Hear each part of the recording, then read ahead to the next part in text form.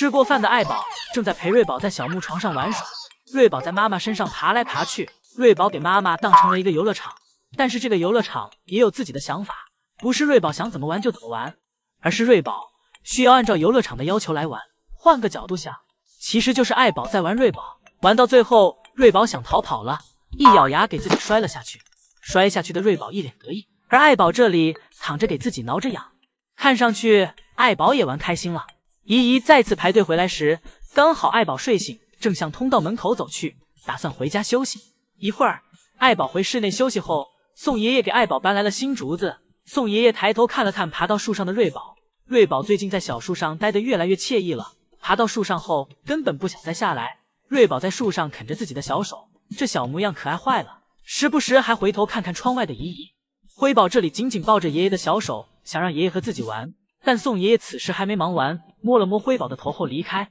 辉宝看到爷爷离开后，一头钻进了妈妈的竹子里，给妈妈的竹子全给弄乱了。宋爷爷看辉宝不老实，于是便给辉宝抱了起来。此时被抱起来的辉宝心想坏了，这一下自己又要被爷爷挂树上去了。辉宝一脸的不知所措，被爷爷抱起来后也不再挣扎，等待面对现实。调皮的姐妹俩现在不管是在房间还是在园区，都有用不完的体力。这天爷爷在给爱宝送小零食，看到睿宝在旁边，爷爷便将爱宝的小苹果递给了睿宝，想让其尝尝甜味儿。不过现在睿宝牙还没长齐，对于小苹果只能在上面留下几颗牙印，但苹果的甘甜让睿宝尝到后便不想再放开了，抱着小苹果埋头奋力干饭。好在爱宝此时正在吃窝头，没有看见睿宝手里的小苹果，直到一会儿爱宝手里的窝头吃完了，爱宝看到了睿宝手里的小苹果，爱宝开始和睿宝抢夺，但此时睿宝根本没有反抗的余地。睿宝用小脚蹬着爱宝，但这点力度对爱宝来说跟挠痒一般。爷爷给睿宝带到了隔壁房间，先是给睿宝擦了擦身上，而辉宝这时又跟爷爷撒上了娇，想爬到爷爷背上，将爷爷为了满足辉宝，直接将辉宝背在了背上。一人带俩娃，属实有点忙，而且每一只都不能让其感觉到自己受到了冷落。体验完爷爷后背的辉宝下来后，自己去到了房间一旁，给自己玩起了倒立。姐妹俩给爷爷搞得晕头转向的。当爷爷离开时，姐妹俩用行动表示自己的不满，不断的在栅栏上制造声音，甚至还想从栅栏下面爬出来，直到折腾到最后，姐妹俩双双累倒。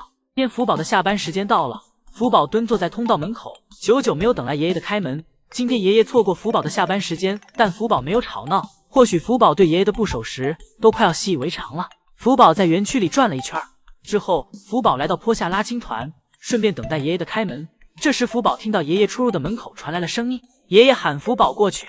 爷爷为自己的迟到向福宝道歉，顺便还给福宝了一块小苹果。福宝转身坐在爷爷的门口，乖乖吃着苹果。刚才心里仅存的一点抱怨也被小苹果抚平了，不过苹果块有点小，福宝3、2口就吃完了。福宝吃完后仍是意犹未尽，福宝回头看向爷爷的门口，想问爷爷还有没有了。福宝给爷爷敲了敲门，最后仍是没有换来第2块苹果。福宝不舍得回了家。与此同时，姨姨正在给乐宝打扫园区，清理乐宝园区里的青团和垃圾。园区清理完后，乐宝走了进来，乐宝的步伐很是稳重，缓缓走到了自己的小木床上。来到小木床上后，乐宝先是将自己的窝头拿了起来，第1口下去，乐宝就眯起了眼，陶醉在了窝头的美味中。乐宝抬头咀嚼窝头时，露出了自己上膛的黑色印记。宋爷爷曾表示，这是乐宝独一无二的标志，宝家其他成员是没有的。乐宝吃饱后，像福宝一样扭头趴在了小木床上，乐宝眯着眼在小木床上拉着青团。乐宝就连拉青团时都表现得很陶醉。乐宝拉完青团，来到了小亭子上。乐宝坐在小亭子上休息了一会儿，回室内园区的通道门便打开了。乐宝走回了室内园区。今天姨姨一共排队了4次，也终于看到了福宝回家时的样子。早上姨姨来时，刚好遇到了福宝吃竹子的样子。福宝吃竹子时，小耳朵还一动一动的。不过话刚说完，福宝的小耳朵就被自己手里的竹子敲了一下，给小耳朵碰得抖了一下。一个小小的动作都快要给姨姨们萌翻了。一只熊猫宝宝的姓名公布了，大宝名叫睿宝，意思为睿智的宝藏，而2宝名为辉宝，意思为光辉的宝藏。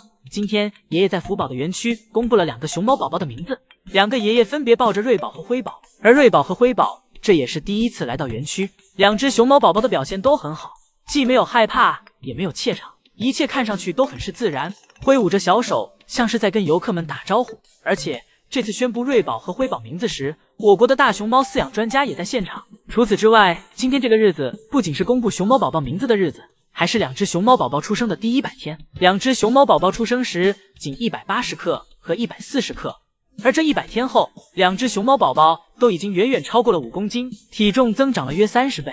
福宝当时是韩国第一次成功接生大熊猫，而这次是韩国第一次成功接生双胞胎大熊猫，都有着同等重要的意义。2只熊猫宝宝从出生10天左右时，眼睛、耳朵、肩膀、手臂、腿等周围开始渐渐出现黑色图案，到现在这几个部位都已经完全被黑色毛发包裹。不过它们的鼻子变黑还需要再等一段时间。除此之外，爱宝乐园也表示很感谢我国大熊猫保护研究中心的专家无微不至的照顾。而2只熊猫宝宝与福宝不同的是，福宝当时是全程由爱宝一手抚养长大，而双胞胎熊猫宝宝则是当爱宝给一只熊猫宝宝喂奶时，另一只会被带到饲养室，由饲养员喂奶粉进行照顾。同时，为了让双胞胎熊猫宝宝均匀的受到爱宝的疼爱，每当熊猫宝宝生活够10天时，会对其进行调换。而且，除了2只熊猫宝宝在暴风室长大，爱宝在产后也恢复到了产前的体重和状态，而且有了之前照顾福宝的经验，这次在照顾双胞胎熊猫宝宝时也很顺利。此外，爱宝乐园还表示，睿宝和辉宝去到室内园区营业的时间，要等其可以跟着妈妈稳定活动后，大概要等到明年年初。昨天江爷爷来给福宝收拾室外园区时，笑容很灿烂。江爷爷走到福宝的小泳池前，徒手抱起一大捧落叶，然后扔给了栅栏外的观景竹。收拾完落叶离开时，江爷爷还和游客们打了个招呼。江爷爷走到一半，改道走向了小木床。江爷爷一抬小木床上的竹子，藏在竹子堆里的青团纷纷滑落。刚才福宝吃完竹子后，又将青团铲在了自己的竹子堆里。搭青团的过程中，福宝发现有一根美味的竹子掉在了小木床下面，福宝将其捡起，一个转身，全然不顾刚才自己拉的青团，一屁股就坐在了上面，舒适的躺下，吃着自己手里的竹子。虽然不雅，但福宝是真的很舒服。看福宝这四仰八叉的样子，就可以看出来，福宝吃完手里的竹子后，一个熊猫打挺坐了起来，灵活的扶猪猪。江爷爷先将福宝吃剩的竹子扛了回去，一会儿拿来一个方便袋，徒手为福宝捡拾掉落在地的青团。这趟可谓是收获满满，足足有半袋的青团。除此之外，昨天2只熊猫宝宝名字公布仪式结束后，福宝好像察觉到自己园区的气味有些变化。福宝这次进门口明显有些小心翼翼的，福宝在中途闻来闻去，之后福宝没有直接走到小亭子上进食，而是一直走到了观景竹前，确认这气味是否安全。福宝走到观景竹前，确认没有危险后，转身走回小亭子。福宝来到小亭子上后，也先是仔细闻了闻小亭子的气味。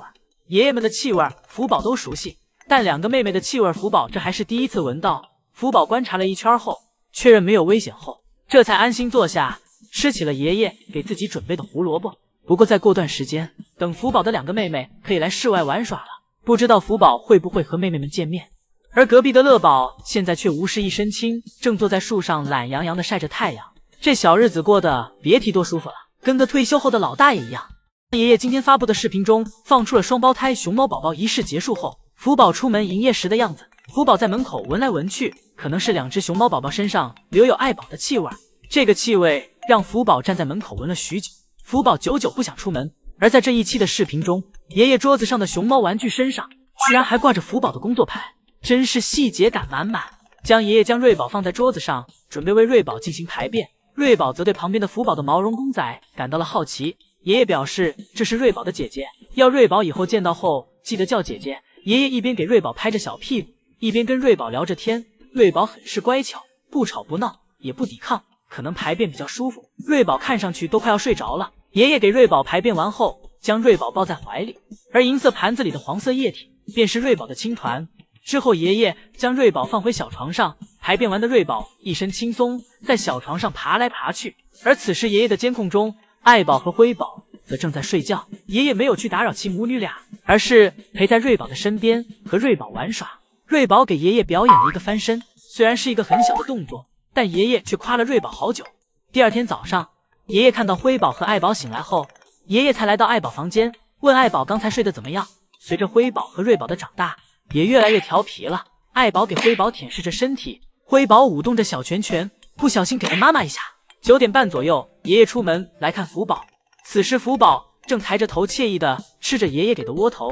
爷爷表示福宝今天看上去很干净，而且最近福宝饮食增加，因为福宝需要存储能量来度过寒冷的冬天。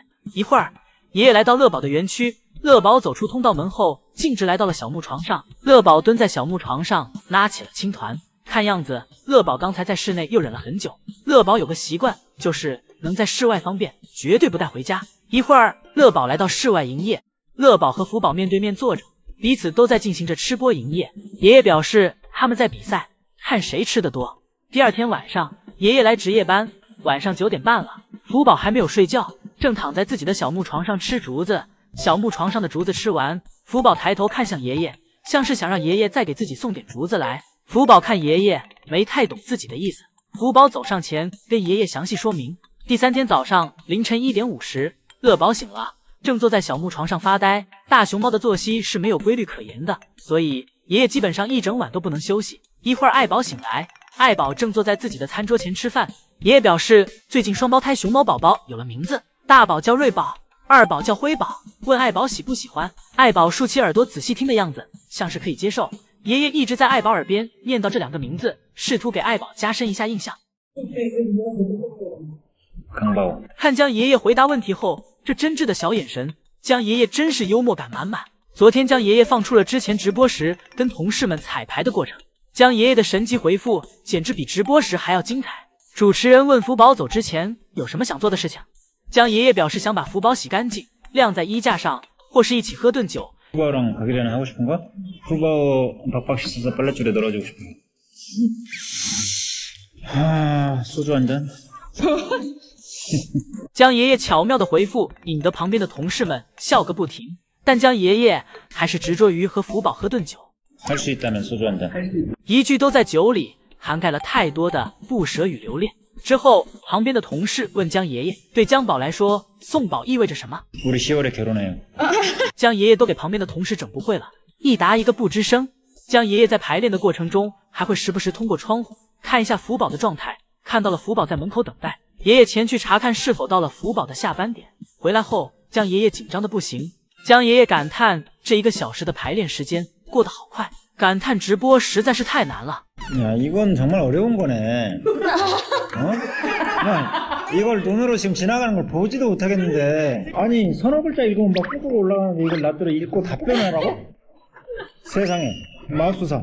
之后，为了缓解江爷爷的紧张情绪，工作人员继续和江爷爷进行配合。工作人员问江爷爷：“5宝中谁最胖墩墩？”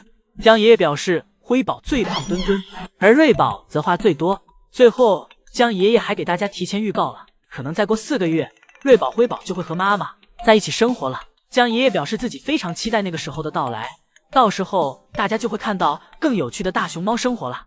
今天姨姨来看福宝时，刚好碰到了福宝在室外产青团。福宝一边看着园区外的姨姨们，一边制造着青团。福宝产出来的青团顺着坡不断向下滑落。福宝拉完青团后，福宝来到通道门口，坐等爷爷给自己开门。没想到姨姨刚排上的队，只看到了福宝拉青团的样子。 之后，通道门打开，福宝回了家。不过这次走出来的不是2个爷爷，而是圣熙阿姨。圣熙阿姨手拿白色方便袋，走到福宝的青团面前，用方便袋直接对青团进行着清理。最近饲养员们流行徒手捡青团，这样更方便快捷。圣熙阿姨给福宝收拾完青团后，开始为福宝收拾吃剩的竹子。之后，姨姨重新去排队。排队回来时，福宝正向通道门口走去。姨姨心想：难道福宝这是 又要回家休息了吗？就在姨姨以为自己又要重新排队时，江爷爷从后门走进了园区，为福宝放置竹子和小零食。福宝看到爷爷来了，立刻掉头跑向爷爷。福宝喊爷爷别走，留下来陪自己玩。福宝以自己最快的时速冲去，但还是没有追上爷爷。福宝来到自己的小躺椅上，用竹子和小零食来抚平自己失落的心情。福宝的嘴巴有自动玻璃功能，竹子味道不好，福宝连看都不用看，直接可以忙着将竹叶挑选出来。 吃完小躺椅上的竹子后，福宝又来到了小亭子上。福宝隔着竹子，试图闻出竹子堆下面的小零食是什么。福宝闻出是胡萝卜，福宝走向前，将其拿了出来，连吃2块小零食，刚才失落的心很快便抚平了。吃饱喝足后，福宝来到小树上睡觉。虽然临近冬天，但为了福宝的舒适，室内园区依然开着空调。姨姨看了一会儿福宝睡觉时的样子，之后姨姨重新去排队。姨姨再回来时，福宝又坐到了通道门口。福宝心想，这次可以回家了吧。福宝坐在通道门口，给自己挠了挠痒。坐累了，福宝又给自己换了个地儿。福宝没等来回家的通道门，又等来了通往室外的大门。福宝来到室外后，又开始了吃播时间。大块的窝头，福宝张大嘴巴，一口咬下去2/3。吃完窝头后，福宝挑拣着眼前的竹子，因为刚在室内园区吃完，福宝只吃了一小部分的竹子。福宝精益求精，只吃里面最好的竹叶，而其他的竹叶全盖在了福宝自己的身上，感觉都快要给福宝埋起来了。今天是双胞胎熊猫宝宝出生的第100天，爱宝乐园为工作人员们录制了一个100天特辑视频，里面除了2个爷爷以外，还有很多在背后默默付出的工作人员。首先是一直在镜头后面默默照顾熊猫宝宝的圣熙阿姨。工作人员问到双胞胎出生时的感受，圣熙阿姨表示，这个感觉好像无法用语言来形容，非常的神奇。圣熙阿姨讲到，以前自己是照顾小熊猫的，只能在远处观望。双胞胎熊猫宝宝出生后，这是第一次近距离的观看粉嫩的大熊猫幼崽，每次抚摸的时候都会小心翼翼的，怕会给熊猫宝宝伤到。除了圣熙阿姨以外，还有爱宝乐园的兽医们。兽医表示，大熊猫可受孕期1年中只有2至3天，而自己的工作就是不定期的为爱宝的尿液收集并做检查，去分析其荷尔蒙的变化情况，确保让爱宝和乐宝在合适的时间内见面。当然并不是让其见面后工作就完成了，之后的工作则需要更频繁。在确认其完成见面后，会继续不断的检测爱宝的尿液，不断的做荷尔蒙检查，直到生前的前1个月，检测才会发现其数值开始有明显的变化。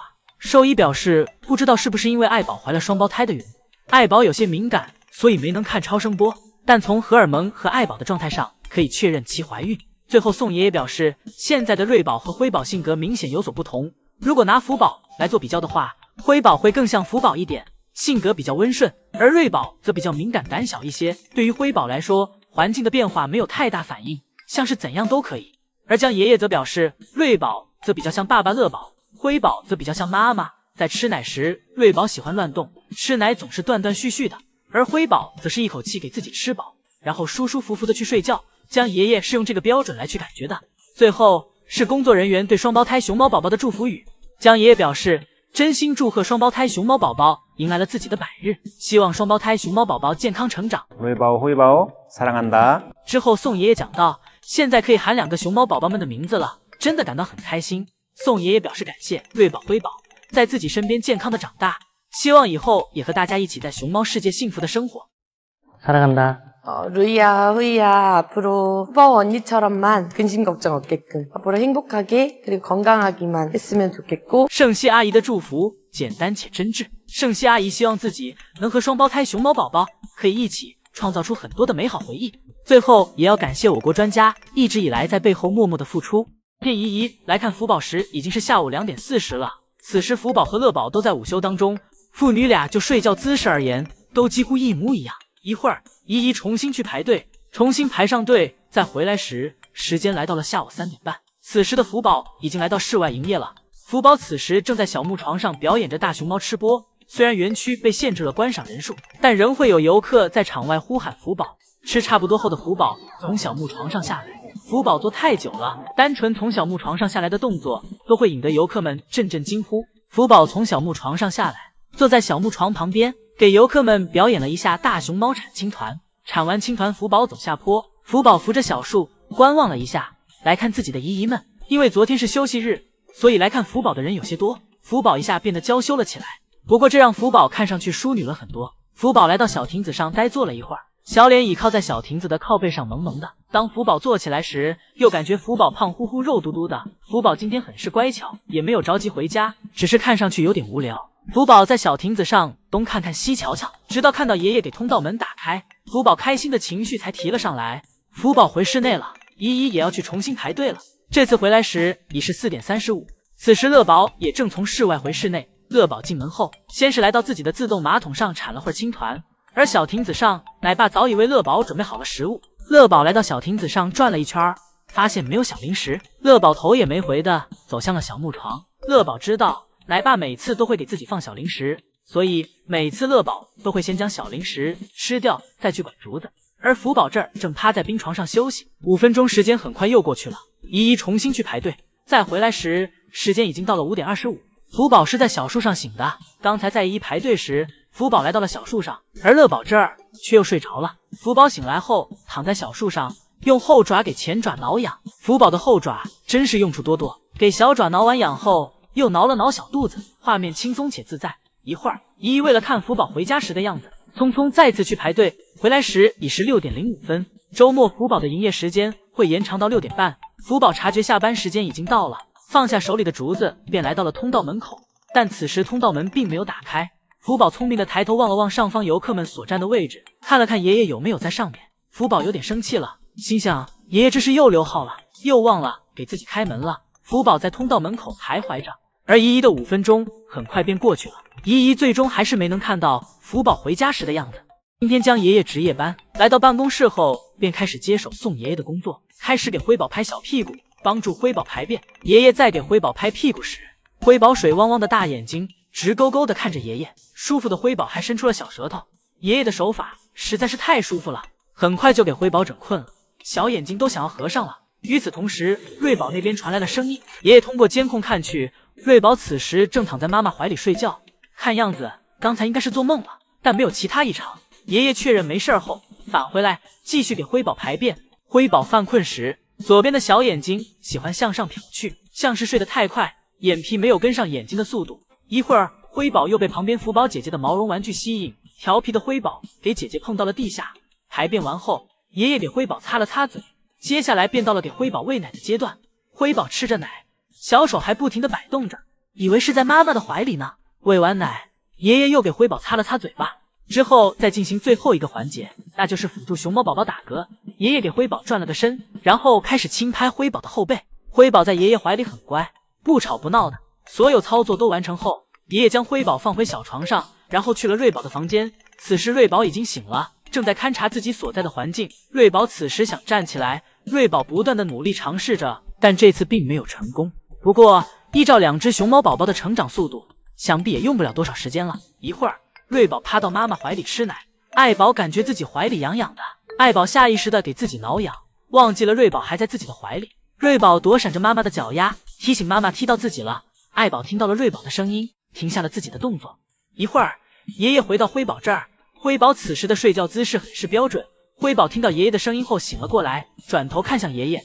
最近爷爷们一直在2只熊猫宝宝耳边喊他们的名字，为熊猫宝宝增加对名字的认识。而辉宝醒了，爷爷又要开始为辉宝排便了。但在排便前，爷爷仔细欣赏了一下辉宝的牙齿和快要变黑的小鼻子。爷爷夸赞辉宝真是越来越漂亮了。因圣熙阿姨是饲养员，将爷爷当起了摄影师。圣熙阿姨小心翼翼地将瑞宝放到体重秤上，今天瑞宝的体重是5.57千克。圣熙阿姨在一边操作，爷爷在一旁讲解。圣熙阿姨给瑞宝称重完，将瑞宝放了回去。瑞宝瞪大眼睛观察着周围，瑞宝在地上爬来爬去。爷爷夸赞瑞宝真厉害，而且瑞宝的前爪能够做到支撑自己了。瑞宝此时正在努力的长大，争取早些日子和妈妈妹妹一起生活。而辉宝这里也在暗自努力，爷爷给辉宝的小床上遮了一个帘子，当辉宝睡觉时会爬到里面去。而辉宝看到爷爷来了，想要爬到爷爷身边和爷爷玩耍，因为爷爷和帘子比起来，在爷爷身边更具有安全感。而辉宝的前掌也有了能够支撑起自己的力气。当爷爷再回到爱宝房间时，出现了这可爱且又搞笑的一幕。瑞宝和爱宝母女俩都没有睡着，正脸贴脸的看着爷爷和奶爸，这个样子真是可爱坏了。不过一旁的瑞宝小眼睛很快便支撑不住了，眼睛向上瞟去，渐渐的便闭上了眼。而爱宝也紧跟其后也睡着了。爷爷在旁边夸赞着其母女俩真是太漂亮了。第二天早上，爷爷给辉宝排便，当镜头怼到辉宝脸上时，这个样子不要太可爱。而瑞宝这儿前掌越来越有力气了，爷爷将瑞宝抱回房间，2个姐妹再次见面。这一次瑞宝身上的颜色比辉宝要深了许多，瑞宝直追福宝姐姐的颜色，辉宝被姐姐吓了一跳，回头一个猛熊嚎叫，爷爷吓了一跳。瑞宝转头跟妹妹道歉，安慰妹妹，表示自己在妹妹身边，不用害怕。瑞宝和辉宝彼此亲昵着，一会爷爷给辉宝和瑞宝互换生活，辉宝想给自己翻过来向妈妈求救，爱宝秒懂辉宝的意思，给辉宝扶正了过来，将辉宝抱在怀里，打算为其舔舐身体。但辉宝表示自己不想排便，想吃奶。爱宝掂量了一下辉宝的体重，感觉辉宝太沉了，直接给辉宝放在了地上。自己俯下身子给辉宝吃奶，这样爱宝可以省很多力气。爱宝喂完奶，去到隔壁吃竹子。爷爷给辉宝测量体重，今天睿宝的体重突破6000克了。给辉宝测量完体重后，爷爷给爱宝带来了小苹果，为爱宝补充营养，表示爱宝辛苦了。睿宝则自己在一旁爬来爬去，自己和自己玩耍着。爷爷正背着小书包去看望乐宝，路上将爷爷遇到了盼盼，也就是乐宝的亲姥爷。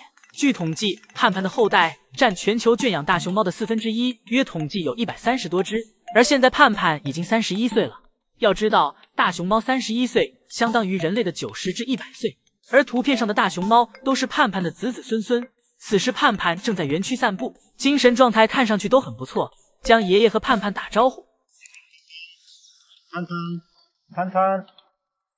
盼盼来到竹子前，进食着竹子。看完盼盼后，将爷爷走去乐宝的房间去看望乐宝。此时乐宝正在将爷爷身边吃竹子。小时候的乐宝见谁都是自来熟，也不会对人感到害怕或陌生，将爷爷在一旁模仿着乐宝吃饭时的样子。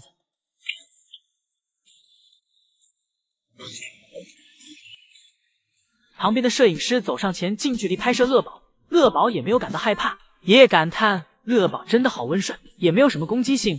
乐宝只顾手里的窝头，低头吃着。一会儿，乐宝吃完饭后来到园区散步。乐宝从小就很自律，饭后摆步走是乐宝的习惯。乐宝在园区里转了一圈又一圈。再看看这只长得很像福宝的熊猫，大家猜猜是乐宝的小时候还是爱宝的小时候？这是2014年韩国来我国拍摄熊猫节目的视频。此时2只熊猫宝宝正在吃竹子，一只是华阳，一只是华妮，也就是现在福宝的妈妈爱宝。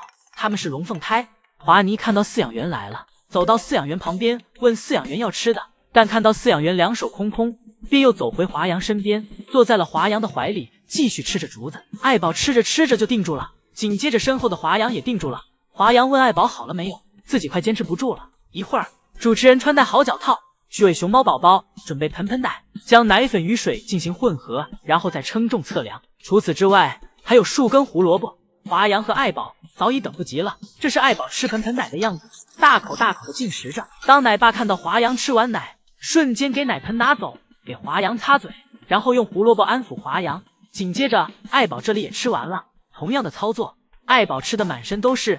奶爸拿着毛巾给爱宝进行着擦拭，而爱宝的注意力完全在胡萝卜上，看爱宝吃胡萝卜的样子，是不是和福宝很像？尤其是爱宝的眼睛，主持人都看馋了，表示自己也想试一下胡萝卜的味道。主持人特意到外面来吃。此时华阳看到后馋坏了，表示自己也想吃，问其能不能给自己也来一口。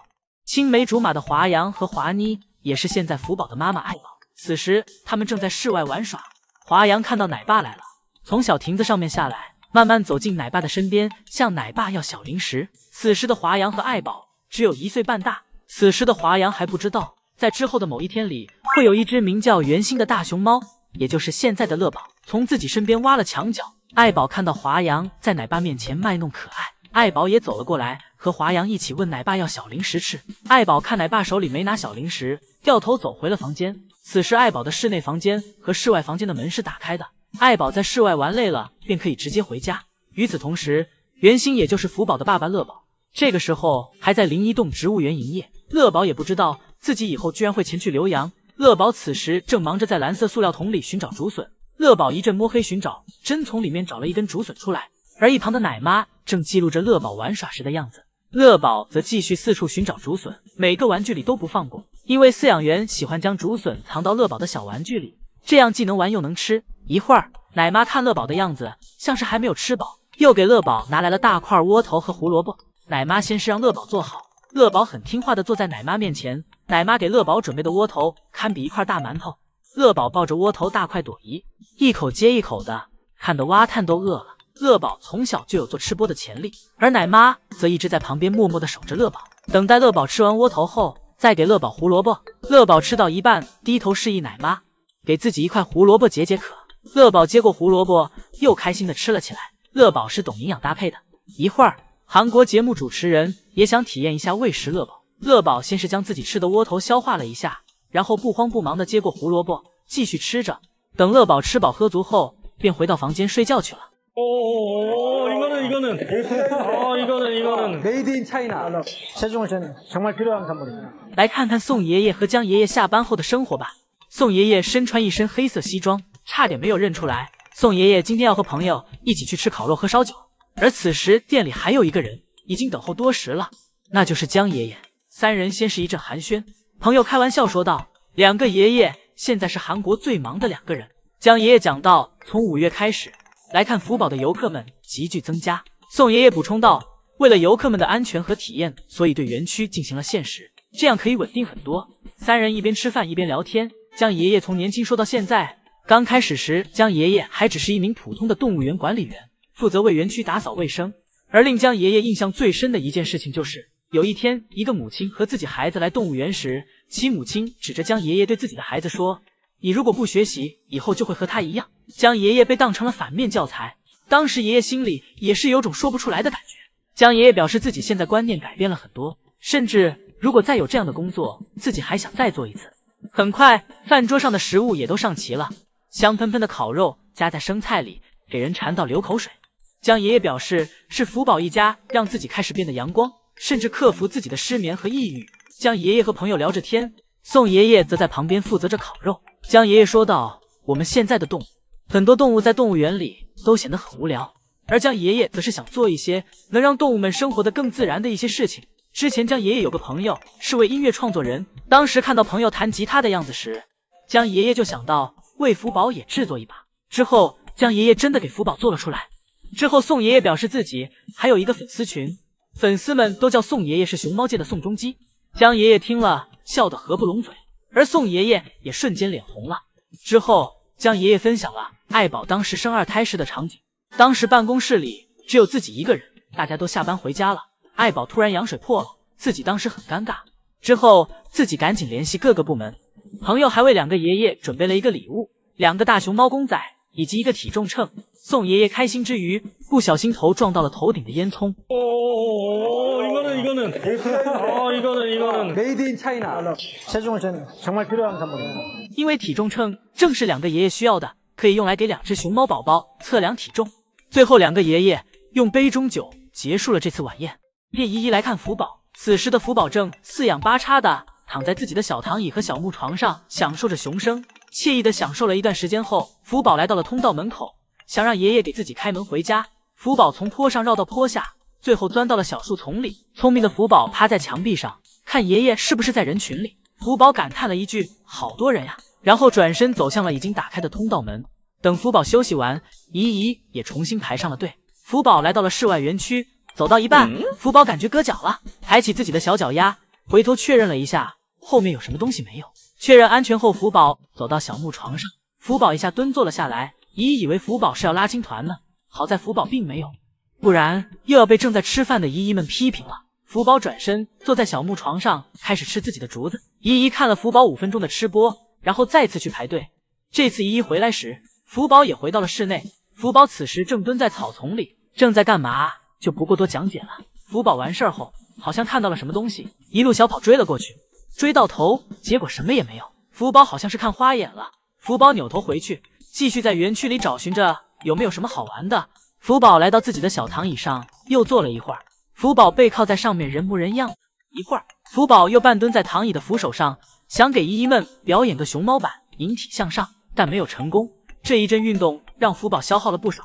福宝慵懒地躺在小躺椅上，这个感觉像是人类躺在了沙发上一样。可可爱爱的福宝抱着小躺椅的扶手啃了起来，结果就是给小躺椅啃坏了。福宝心想，坏了，晚上回家又要挨批评了。